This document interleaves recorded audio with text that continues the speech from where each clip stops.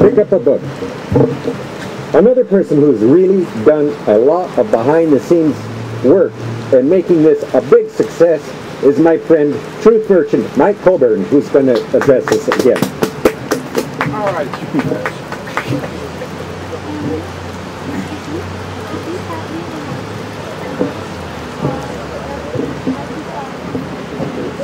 Well, I don't really have a lot to say. I'm not very prepared for this speech like I was the last one. But I want to echo a lot of the things that were said by my friend Jeff, in that we really are all individuals. And it's nice to get together, to respect one another, to work together, to do the things that need to be done. But when it gets, you know, you really get down to it, we really are individuals. And we have to come to grips with that.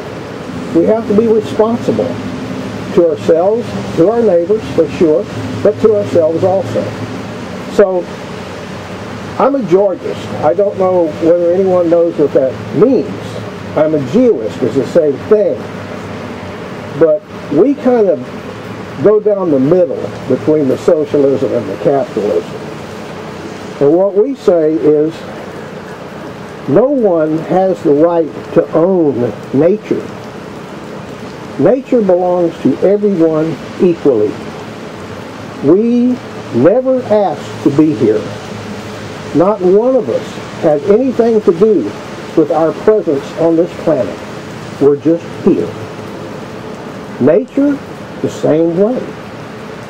Everything naturally occurring was not created by men, was not produced by men, can't be owned by men, because men can only own what they produce.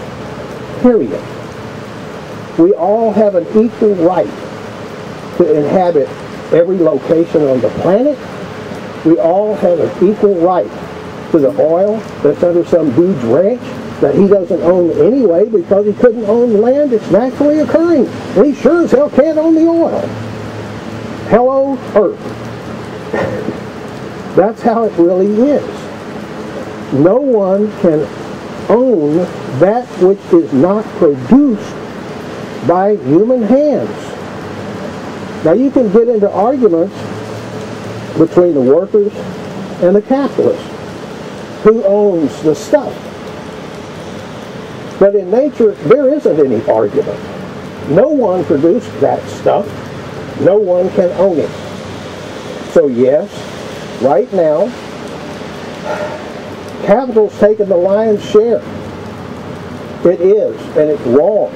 Absolutely wrong when you consider that money is created on a keyboard.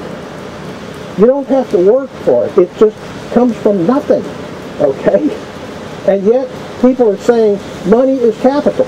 That's crap. Capital is boats and planes, and cars and trucks, and this microphone. That's capital, okay? Capital is not money. Money is used to account for shit. That's all it's used for. So when you get into arguments about capitalism, don't forget what capital is. It's the stuff that is produced and then used to assist us in producing more with less sweat and toil and labor for ourselves. Capital is a good thing. Money is not capital. So I guess that's what I have to say. Thank you very much. We have open mic, Alan. There's other people that'd like to speak. Great. Oh, that was my open mic piece. Yeah. Okay.